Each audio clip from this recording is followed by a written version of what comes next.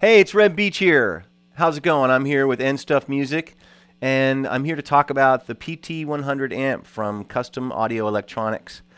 I've been using these amps, or a variation of these amps, for basically my whole career, because I knew John Suhr back in New York City when he worked for Suhr Guitars. And John makes these amps now.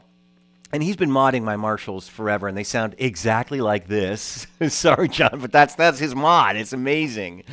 Everyone wants it, and there's a reason for that. What it is it's built off of the old Marshall Plexis. And Marshall's a great company, but you know, they don't make the old amps like they used to. Just like a Fender Twin doesn't sound like it used to, or a Fender Deluxe doesn't sound like it used to. And John is pretty much a master at recreating the sounds of the old amps that we used to love.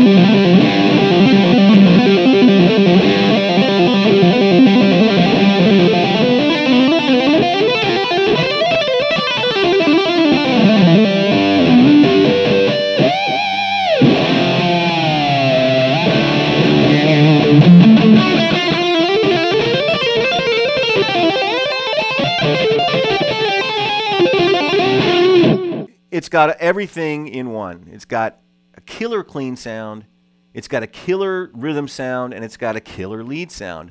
And it's all in one head. Marshall amps, they're just not known for their clean sound. And a lot of amps, if they've got a killer rock sound, when you go to the clean sound, it's dinky. And that's one of the best things about this head. But it's a boutique head, so it's made by a guy, John Suhr, who one of the unique things about him is that he knows everything about guitars. He built this guitar. He's a luthier, and he knows everything there is to know about amps. There's an old story, and it's true, that Eric Clapton was looking for the sound of his old Fender Deluxe amps, and nobody could do it. And you know, it was like, what are we going to do? We're going to have to call John Suhr, you know. Again, we always call John Suhr. He is the man. He's really known in the business as the guru of amps. So, you know, that I get to play these amps is a great honor for me. And the other thing is, they're so easy to use. You have all these amps with a billion knobs on them that you don't need, or maybe you do need them, but you got to fiddle with them for like a half an hour to get that tone, to get the best that amp's going to offer.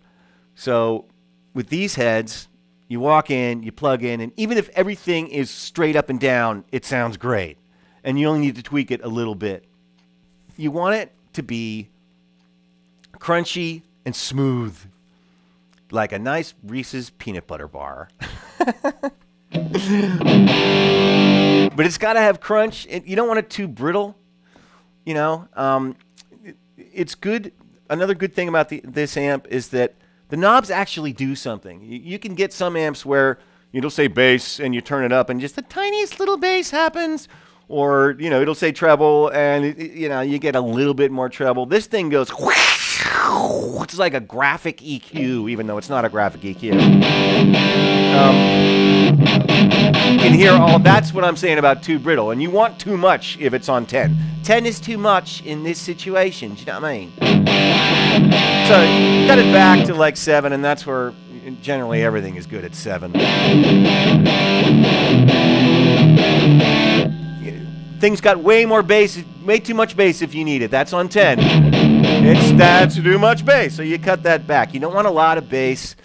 especially for your sound man. He can't use it. It's just going to woof up his mix, and he won't be able to turn your solos up, which is incredibly important to us guitar players.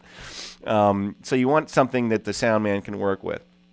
But this is another reason why this amp is great, because 10 is too much and 7 is just right, you know? So it's really done the way it should be done. I cut back the mids on this amp, which was a suggestion from John if I wanted it to sound more like a Marshall, because they kind of had that scooped mid thing the old Marshalls do.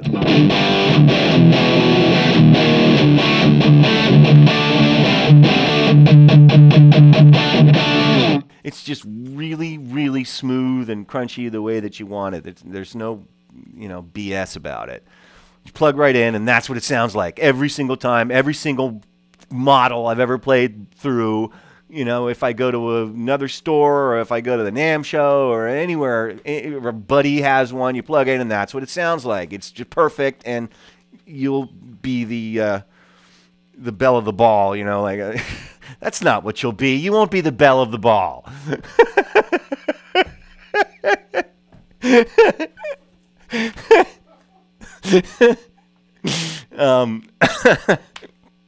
No, you'll be the envy of your friends with this head for sure. It's always good to walk into your situation and bring a head and plug in and sound, you know, like a god in anything. When you go do a session, and you know, even if you have a crappy guitar, this thing will make it sound good. Trust me. So that's good. Okay, let's talk about a couple other things. Okay, this is the rhythm channel. Channel number 2 is the rhythm channel. That's what I use most of the time with Whitesnake and Winger and all that.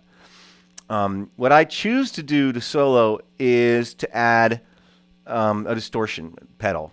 You know, just a little bit of distortion for the solos.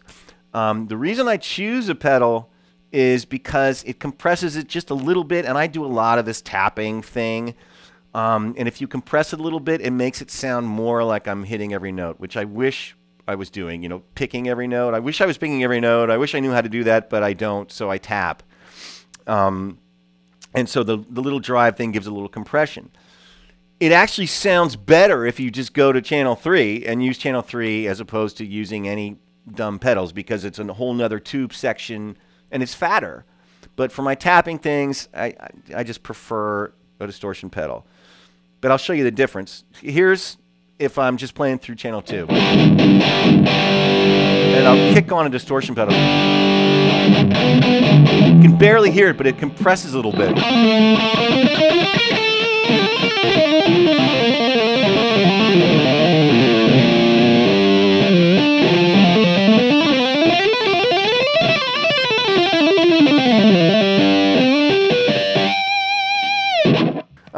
Here's channel 3, which has its own volume, so you can boost for your solos, which we all love to do. Just boost it a little bit so everyone can hear the solo situation. Hear it? A little boost action there.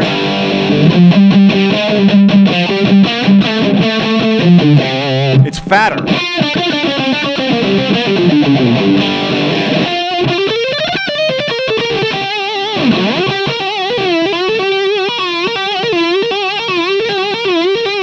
That's a good riff.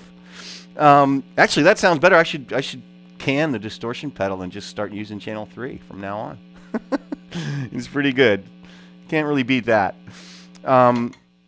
Okay, what else we got here?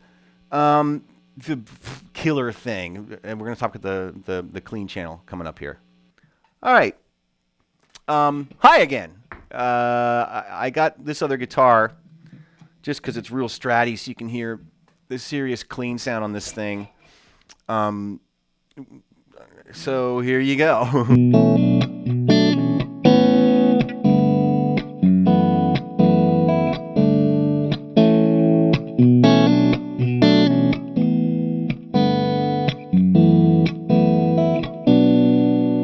It's great. You know, it's got everything.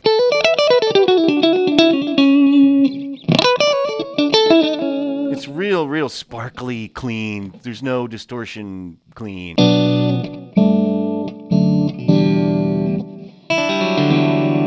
So if you turn it down a little bit, you know, I got this Strat, so you can hear like a Stratty.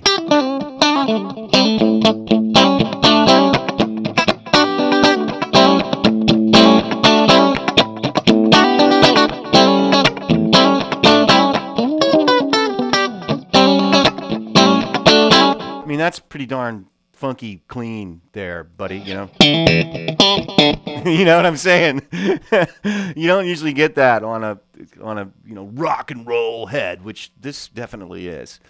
You can do anything with this thing. And you can also probably, I haven't tried it because I don't need to try it, but you could probably get channel 1 to be even, let's try it. You want to do it? You can probably get channel 1 to get rocked out like a clean rock. You